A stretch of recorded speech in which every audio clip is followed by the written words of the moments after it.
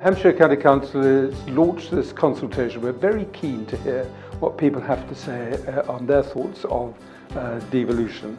Government, as you probably know, has announced that they want to get devolution across the country, but there is no one fixed model. And some of the options that we're asking people to think about are, do they want an elected mayor? That's one option. The government seems to be keen on that idea, call it a metro mayor. Do they want unitary system of government? At the moment we have two-tier, indeed some places a three-tier system.